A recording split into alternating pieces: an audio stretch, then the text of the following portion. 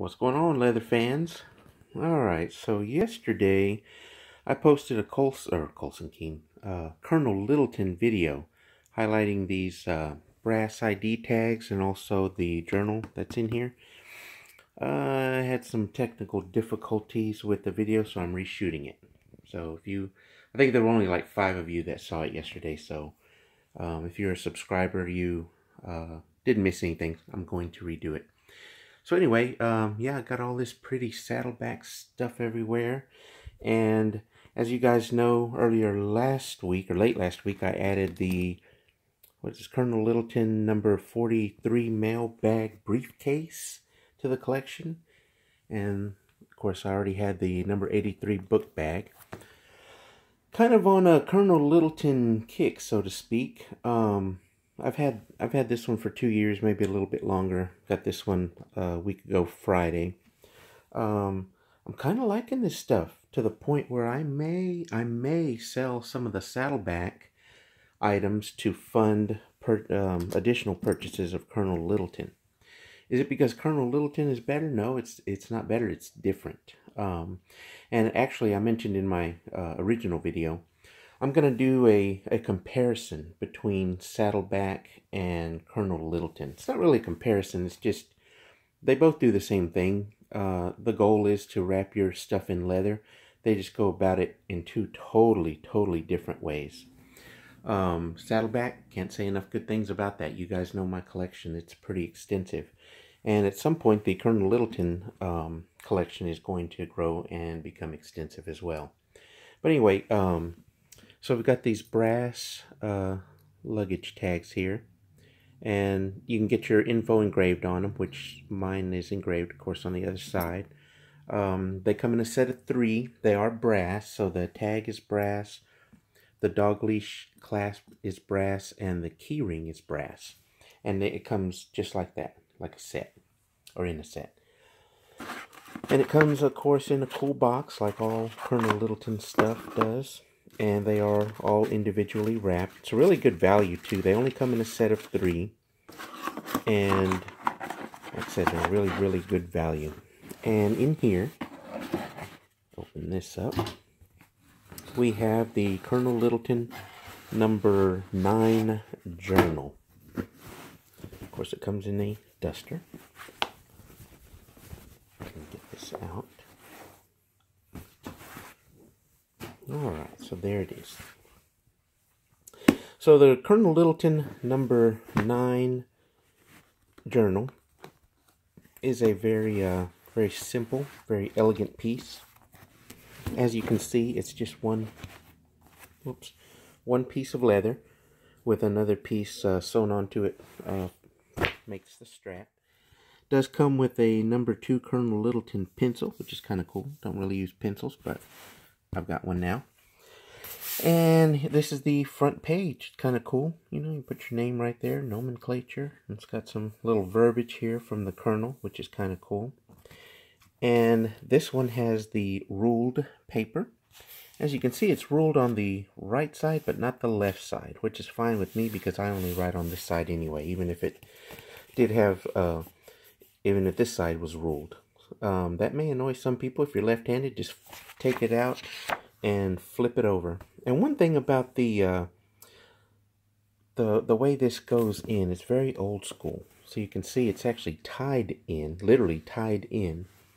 And I don't know if this spacing is proprietary to Col Littleton, or if you can go to Office Max or Office Depot and find something that would fit in here. Either way, whenever I get a refill, I'm definitely going to get it from the Colonel. These are really neat, the way they constructed this. And I've posted this on Facebook, and the Col Littleton fan page, and someone commented that they were worried that once you get a little further down into the page, or into the section, like about right there, that it won't lay flat. And that person is right. Now, these first few pages, I think you can probably kind of flatten out and they'll lay flat.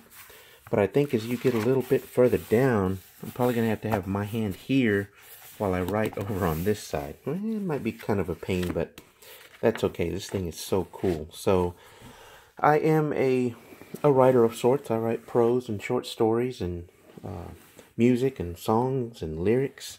So there's going to be some masterpieces in this thing at some point.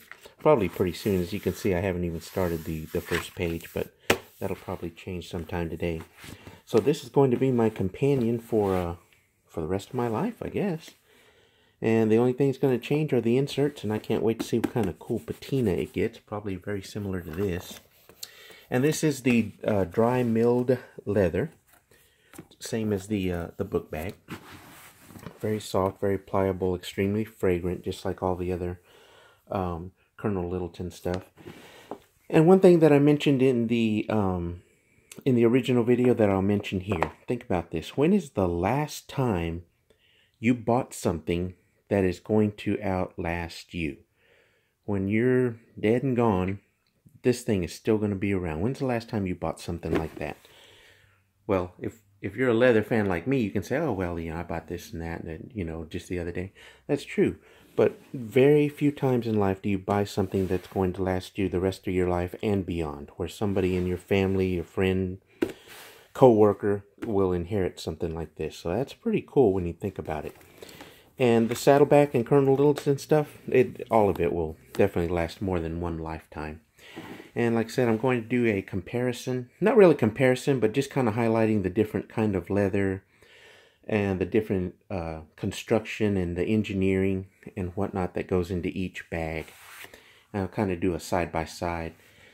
And then a new series that I'm going to start here on the channel is, I call it 5 and 5. So what I'm going to do is, like for instance, I'll take that medium water bag and I will come up with a list. 5 things I like about it, 5 things I don't like about it. That's why I'm calling it 5 and 5. So you will see, medium water bag, 5 and 5. Thought that was kind of cool, play on words. But anyway, that's the journal. I'm very excited about it. Col Littleton number 9 journal. Can't wait to start filling these pages with some masterpieces. Who knows, one day I may actually get published. Doubt it, but you never know. I write because I have to, not because I want to. It's kind of a different story. But if you're interested in this kind of journal, wow, it's really, really, really nice. This is something that the writer in your family or in your life would definitely enjoy. And I just can't wait to see what kind of adventures it accompanies me on, and what kind of stuff I can write in there. And you can get your initials on here. I think they put it right there. And I was going to do that. I was going to get my EJR. But I noticed on the Colonel's website, the picture where they have this open and they have the initials right here, it protrudes through to the other side, and it looks it just doesn't look good. And that's why I didn't get my initials on here. I guess they hot stamp it. I think that's the correct procedure that they use to put your initials on here. If that's not correct, let me know in the comments. But that's why I didn't get that. Oh, and it's got the brass stud, and that's going to be the closure. So pretty excited about that.